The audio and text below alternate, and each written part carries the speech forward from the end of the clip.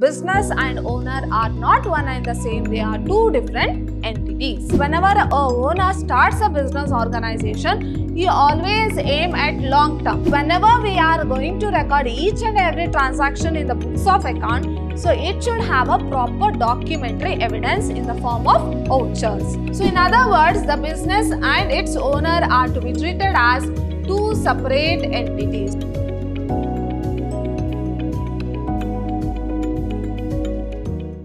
Hello everyone, I am Harshita, lecturer, Department of Commerce, Vidhyaashram First Grade College, the Temple of Excellence, Mysuru.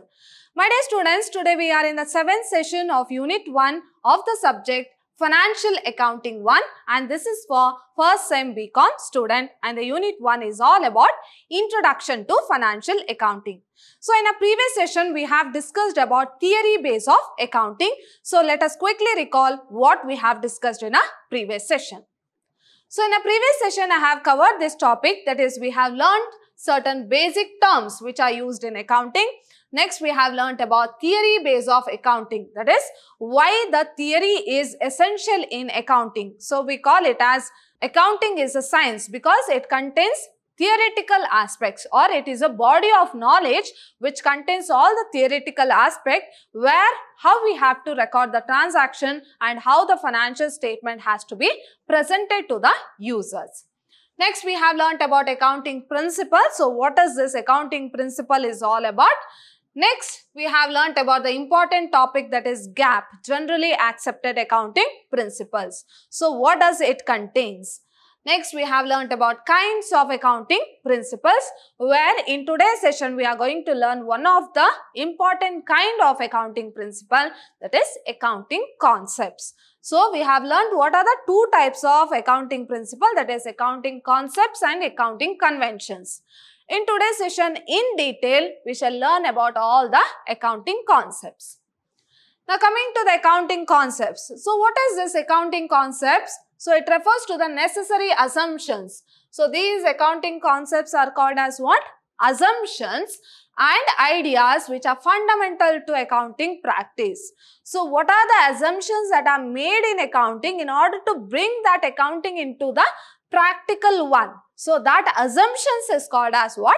Accounting concepts. So accounting concepts is a assumptions or ideas on accounting where the actual accounting is come into practice. So that assumptions or ideas on accounting is called as accounting concepts. So let us see what are the various types of accounting concepts here. That is basic accounting concepts. So the first one is business entity concept. So we are going to discuss about all these concepts in detail one by one. So what each and every concept tells in accounting. So the first one is business entity concept. Second one is money measurement concept. And the third one is going concern concept. Fourth one is accounting period concept. And the fifth one is cost concept. And the sixth one is dual aspect concept, or it is also called as accounting equation concept. And the next one is revenue recognition concept or realization concept. And the next one is matching concept. And the next one is accrual concept. And the last one is objectivity concept. So these are the important accounting concepts. So let us see each and every point in detail. So what are each and every concepts tells us about.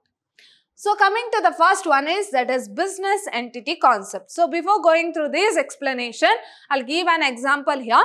So now this is a business. So if you see the picture here, now this is a business and this is a owner. So now this concept tells that business and owner are not one and the same. So they are two separate entities. So the business is different, at the same time owner is different. They are not one and the same.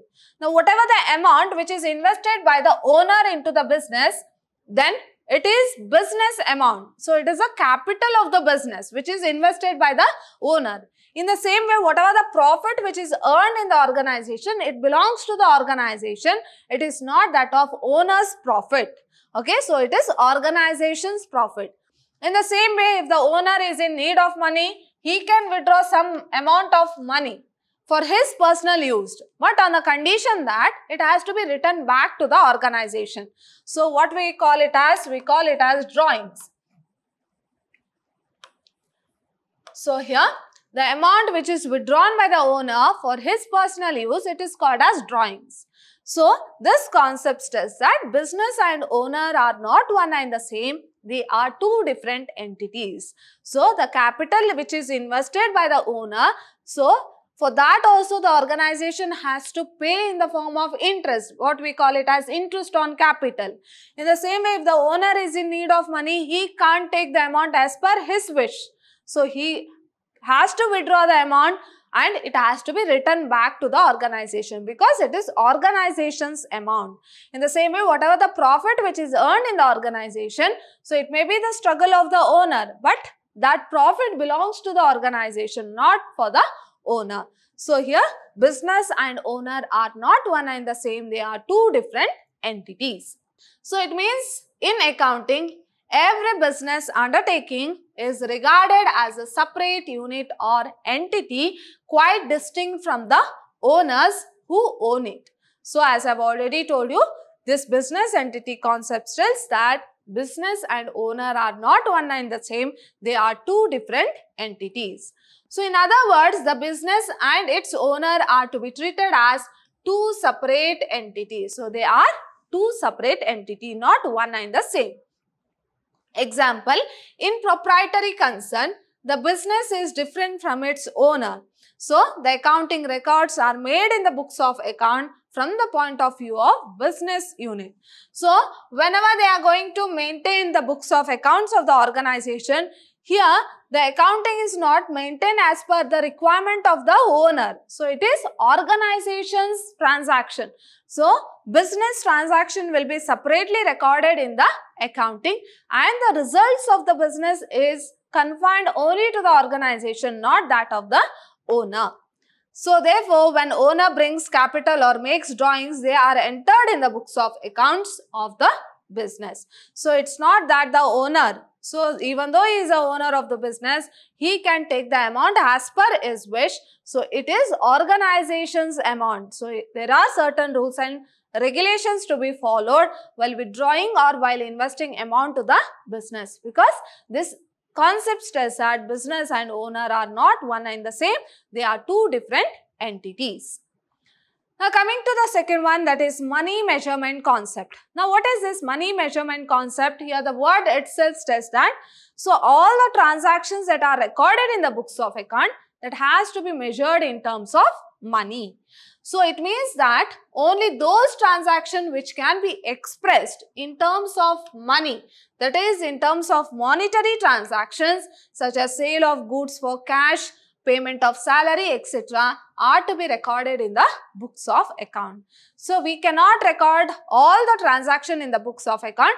We will record only those transactions which can be measured in terms of money or in terms of monetary units. Now if you see the example here, cash payment. So cash payment or the payment of salary, so they are all measured in terms of money. Now salary of rupees 30,000 is given to an employee. So that rupees 30,000 which is measured in terms of money, so only such type of transactions will be recorded in the books of account.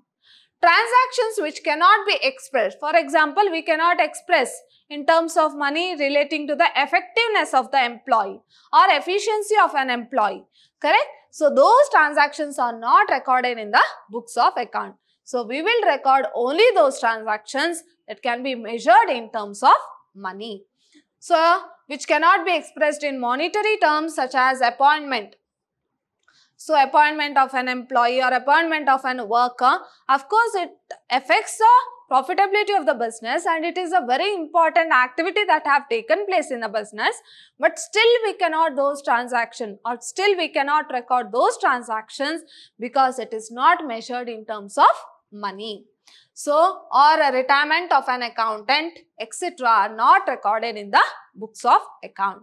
Thus, according to this concept, transactions are recorded not in the physical units but in monetary units. So this you have to remember here. So this concept says that the transactions which are there in the physical units cannot be recorded in the books of account. Only monetary unit transactions, or that can be measured in terms of money or monetary unit, only such transactions can be recorded. Now coming to the third concept, that is going concern concept. Now this concept tells that many people come and go, but the organization will continue for a longer period of time. So here, an employee may resign from the organization, or employee may be appointed in an organization. So it does not affect about the lifetime of an organization. So it will continue. People may come and go, but the organization will continue for a longer period of time.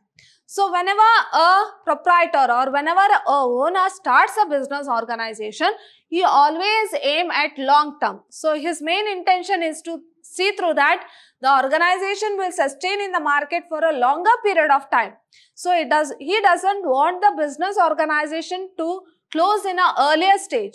So his intention is to continue for a longer period of time, and thereby this entity tells that, or this concept tells that, in accounting, a business firm is regarded as a going concern. In the sense, it keeps on going, or it will continue for a longer period of time, and there are a number of people who come and go. So the CEO may change, or the president may change, or the vice president of an organization might change, but the business will not affect. So it will keep on continuing.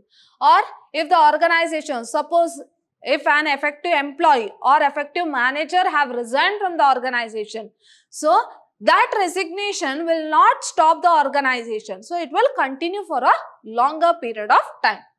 So in other words, according to this concept, a business enterprise will continue to operate for a fairly longer period of time. So it always aims for the longer continuation of the business activity. So this concept provides the very basis for showing the value of the assets in the balance sheet with proper classification of fixed assets and current asset. So this going concern, so if you want to prove this going concern, of course in a balance sheet, in the asset side we are going to show non-current asset as well as current asset.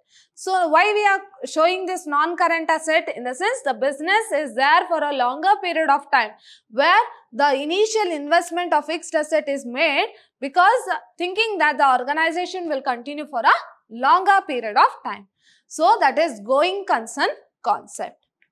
Next one is accounting period concept. So normally the duration of the financial statement, from where we are going to prepare, or from where we start preparing the financial statement and where we end the transactions in order to prepare the financial statement.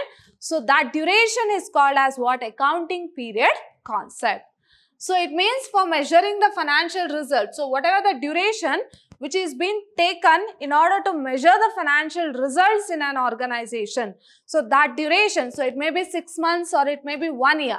So that duration is called as what? Accounting period concept. So for measuring the financial results of a business, financial statements are prepared for the financial period or accounting period, which is normally a year. So normally for an year we are going to prepare the financial statement. So that duration of 1 year or duration of 6 months comes under accounting period concept. So example, calendar year, that is from 1st January 2016 to 31st December 2016. So this is a calendar year. And if we come about the financial year, so it starts from 1st April 2016 and ends on 31st March 2017 or any other financial year. So here normally the financial year starts from 1st April and ends on 31st March. So in our country, the Companies Act 2013 and the Income Tax Act require that the income statement should be prepared annually. So these Companies Act 2013 and Income Tax Act tells that the financial statement has to be prepared annually. That is, for an year we are going to prepare the financial statement. So that is known as accounting period concept. Next, fifth one is cost concept or historical cost concepts. Now let us see what is this cost concept. So here, while considering in accounting, we are not going to take only the purchase price of a particular asset. So it includes all other expenses until that asset is being used, until the asset is being ready to use. So till then, whatever the expenses which are included, so everything are considered under cost concept. So cost concept means that an asset, that is a fixed asset. So for example, we shall take a machinery.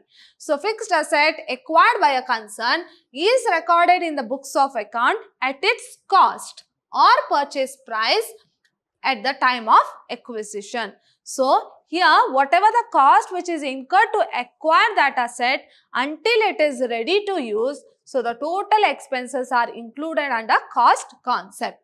So the cost price includes cost of acquisition, that is cost of purchasing an asset, transportation, installation and making the asset ready to use. So it's not just that. For example, if the purchasing price of an asset is rupees 10 lakh. So this is cost of acquisition. Plus we have transportation of rupees 10,000. Again installation rupees 5,000. So all these expenses are gathered together and this comes under cost concept. It's not just that only 10 lakh is included under cost concept. So all other expenses which are included until the asset is ready to use. So whatever the expenses which are included, everything comes under cost concept. So in subsequent years, it should appear at its cost price less depreciation written off to date. Of course, as and when the time passes, the value of fixed asset goes on decreasing, which we call it as depreciation. So year after year, we have to charge the depreciation for a particular asset. The market price of the asset is ignored. So we are going to ignore the market price. So we are going to consider the cost price of an asset and thereby we have to charge the depreciation year after year, because as the time passes, the value of an asset goes on decreasing.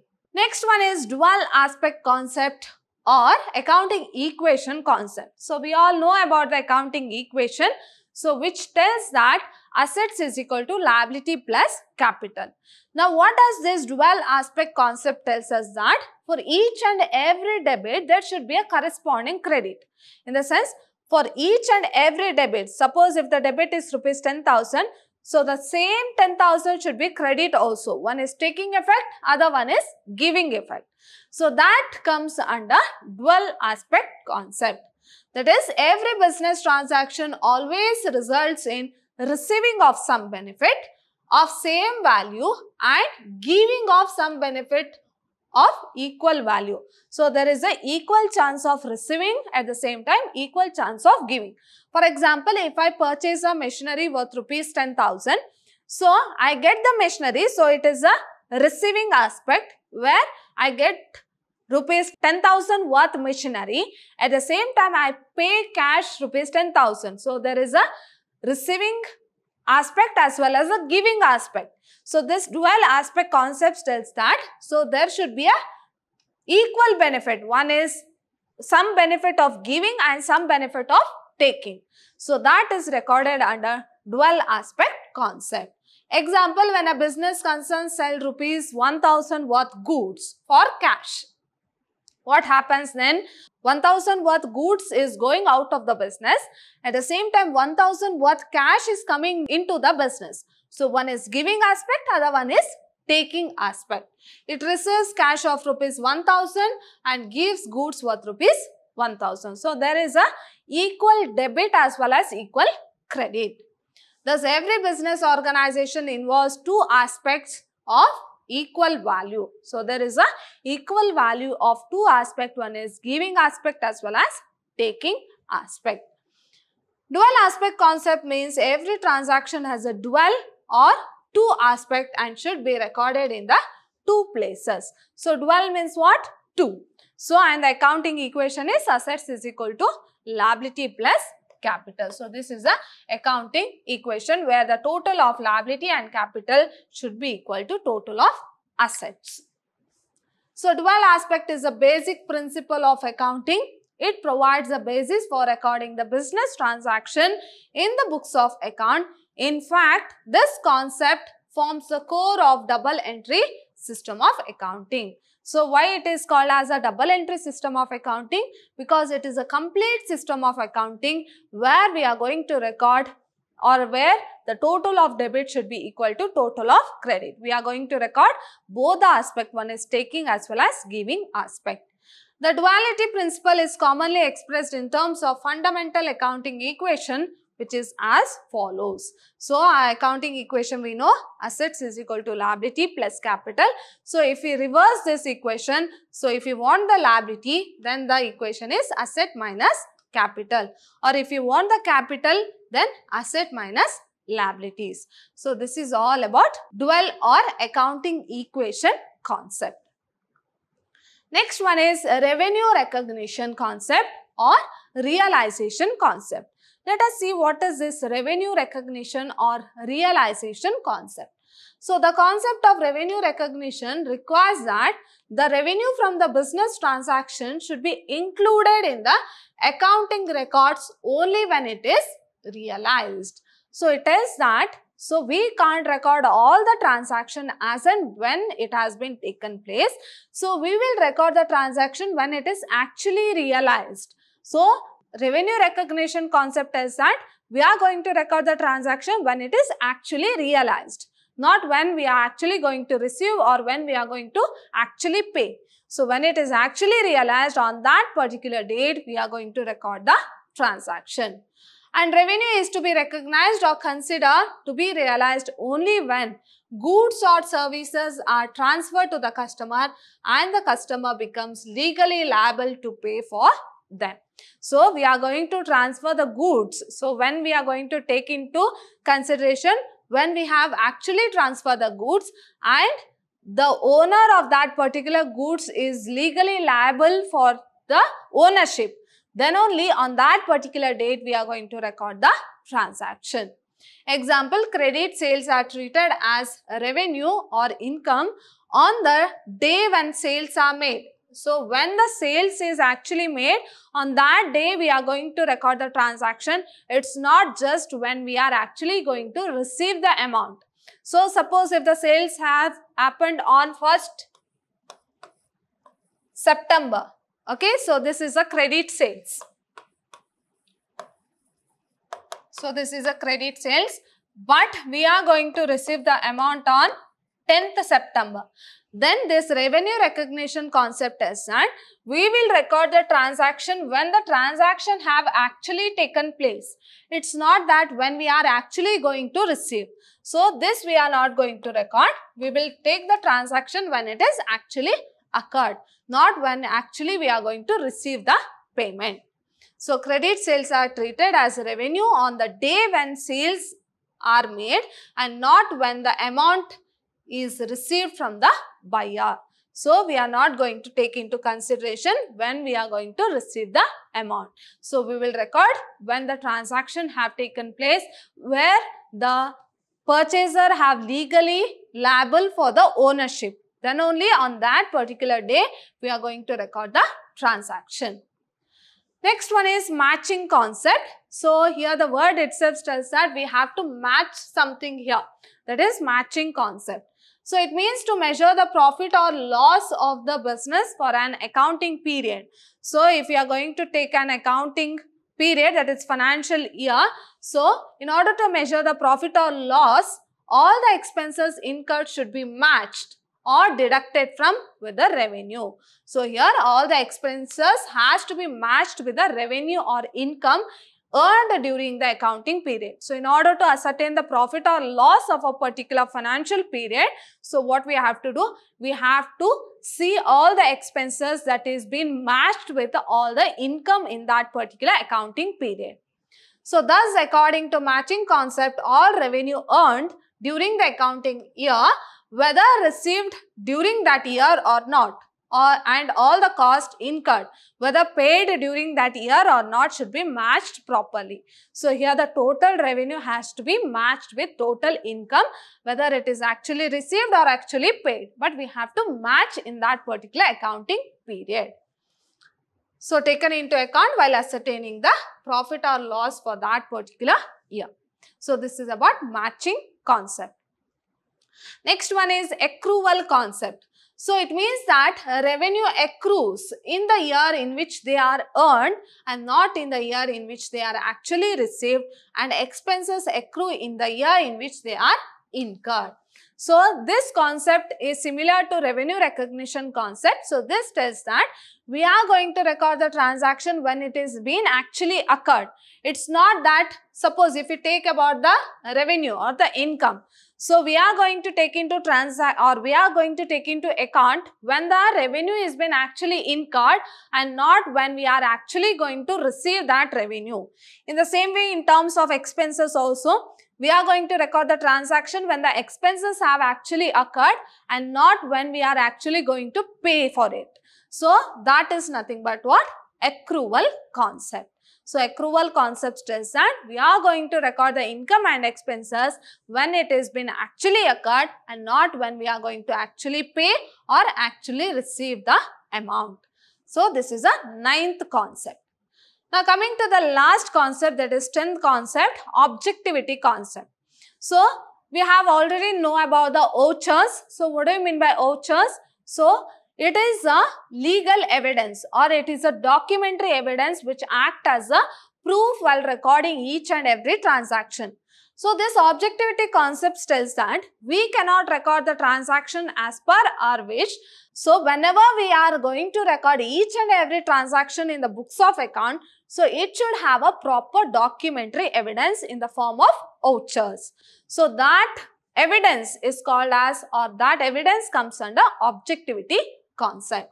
So it means that all accounting entries should be based on objective evidence. There should be a proper evidence. So without any evidence, we cannot record any of the transactions in the books of accounts. So objective evidence that is supported by the verifiable documents such as vouchers, invoice, receipts, cash memo. So these are all termed as what? Vouchers. So whenever I am going to record each and every transaction in the books of account, I should have a proper documentary evidence without which I cannot record any of the transactions. The evidence must be objective, that is free from the bias of the accountants or others, and must be subject to the verification by the auditors. Now this vouchers, it's not only kept while recording the transaction, so it has to be preserved carefully. It has to be serially numbered and it has to be preserved carefully until the auditing takes place. Until the auditors goes for auditing, so till then, so these vouchers or the documentary evidence has to be preserved carefully. So this acts as a evidence for recording each and every transaction in the books of account. That is objectivity concept. Now we have completely learnt about all the accounting concepts, that is from business entity concept to objectivity concept. So in my next session, I am going to discuss about accounting conventions. So this is the second type of accounting principle, that is accounting conventions, and we shall learn about difference between accounting concepts as well as accounting conventions. So these are the topics what I am going to discuss in my next session. So my dear students, hope you have understood today's session. See you all in my next session with a new topic. Till then, take care. Thank you.